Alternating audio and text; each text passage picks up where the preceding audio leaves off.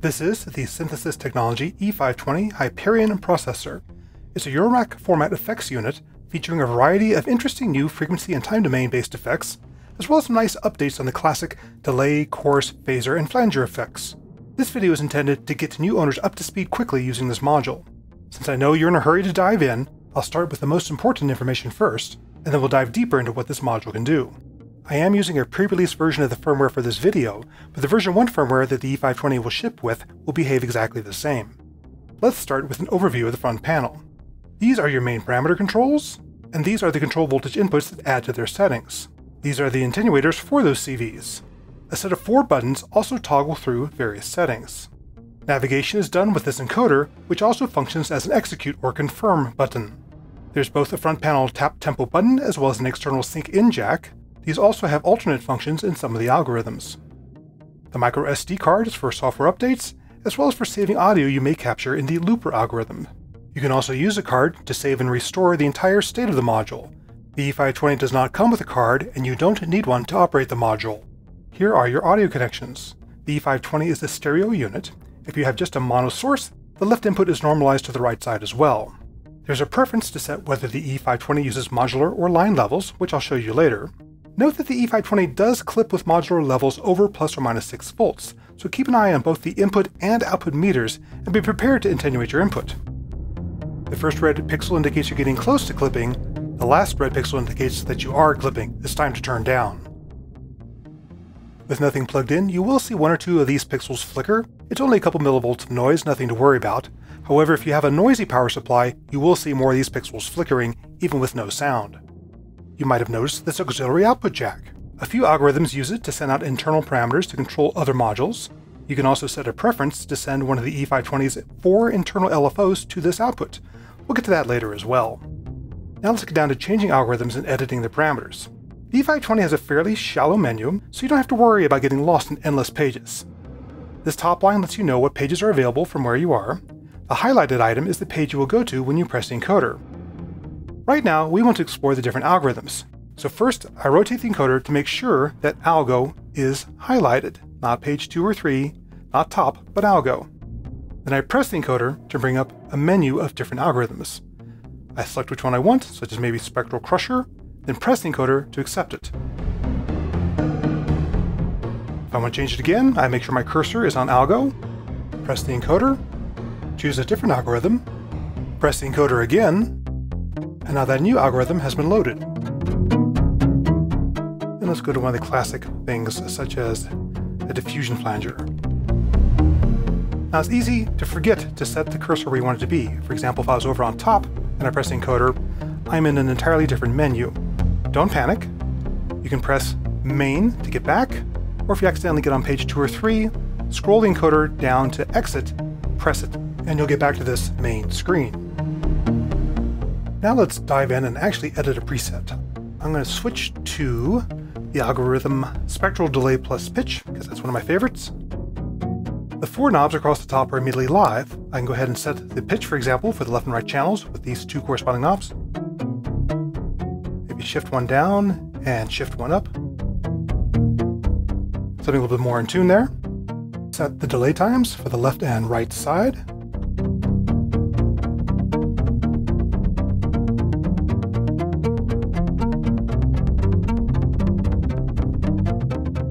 Buttons along the bottom toggle parameters on and off or scroll through a small list of parameters.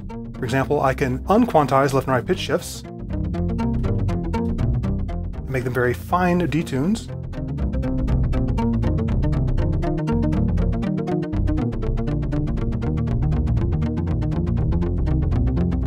The fourth button is always a bypass, so you can get back to the original sound. So you hear what it sounds like before you're processing. This row is the wet-dry mix, as well as the feedback amounts. You can go to full wet or full dry for each channel individually. I tend to start these somewhere around the 3/4 mark. You'll notice there's these little sliders on the panel right here that also give an indication of where these values are. When these dots are filled in, that indicates that the knob is at its center position. The E520 has a pretty generous dead zone around the center to make it easy to hit. And then there's feedback amounts, both negative and positive feedback. And this is where you can really have fun with the algorithms.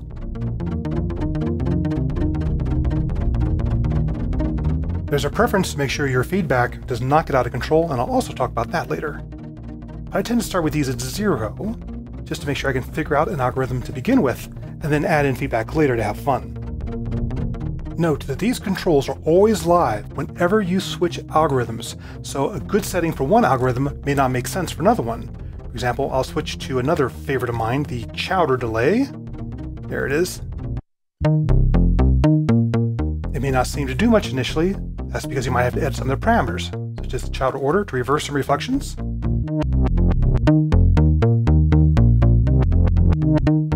Change the time division.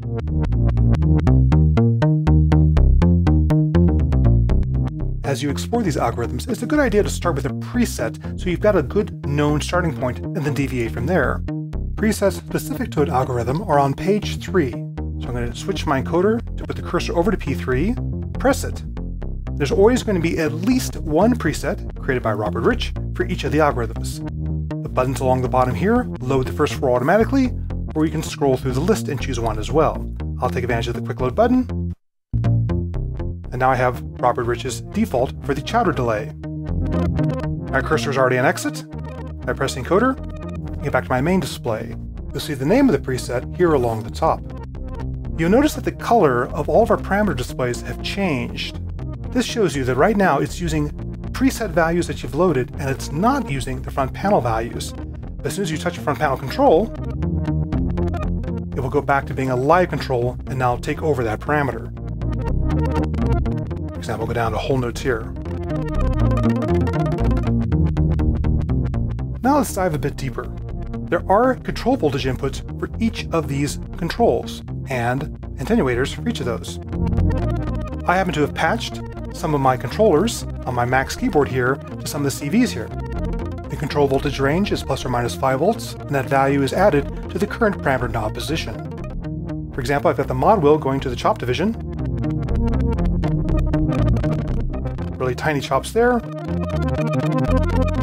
Or back to whole notes. And I've got these controls changing things such as the stutter probability,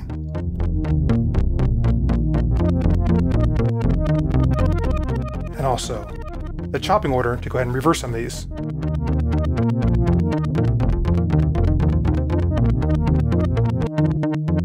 More of a straight ahead delay there.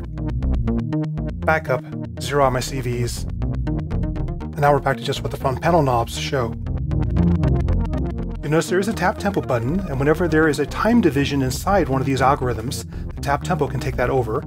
It assumes quarter note taps. It needs to see at least 3 taps to derive a tempo, and if you stop tapping for 5 seconds, then it realizes that you have stopped. And we'll average together your taps, and there is a preference for how much jitter to allow in your taps, or to know when to change tempo.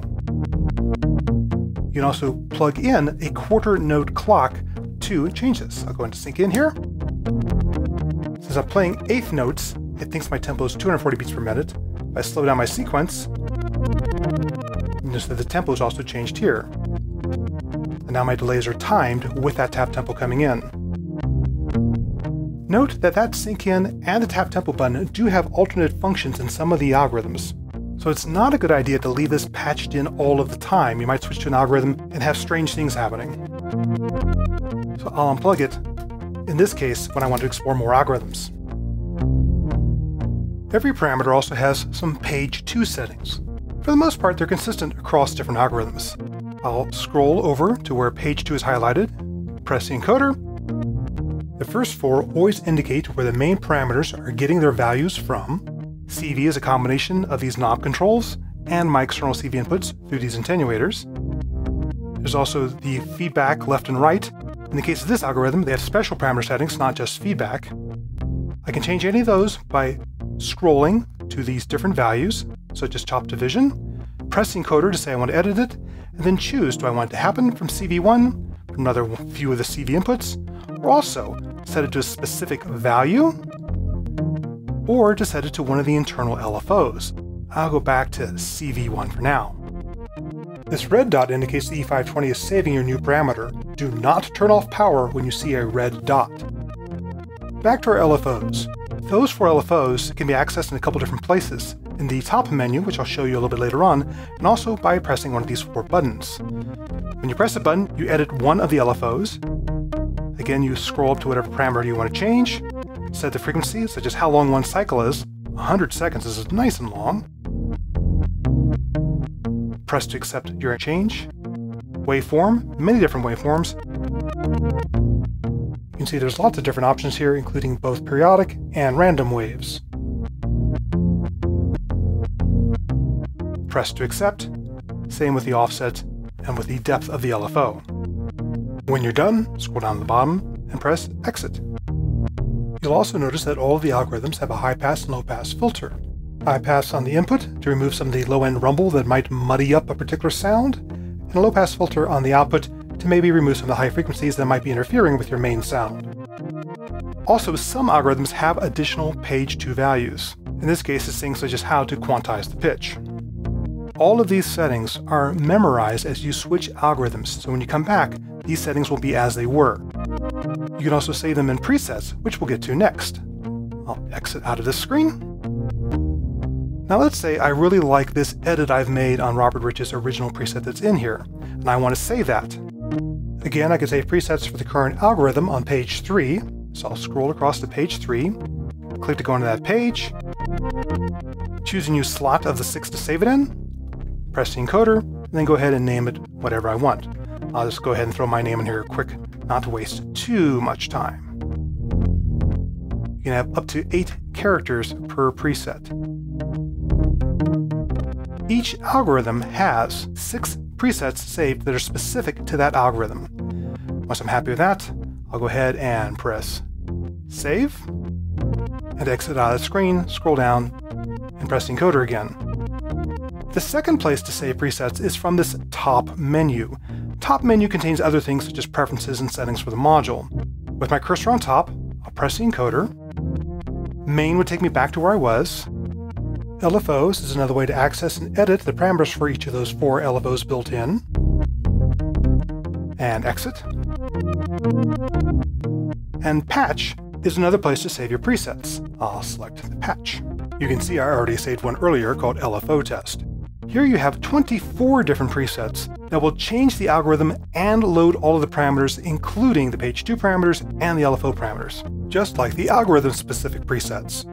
You can load these from this screen. You can also use the right mix control voltage to change these patches externally, say from a sequencer or a control surface.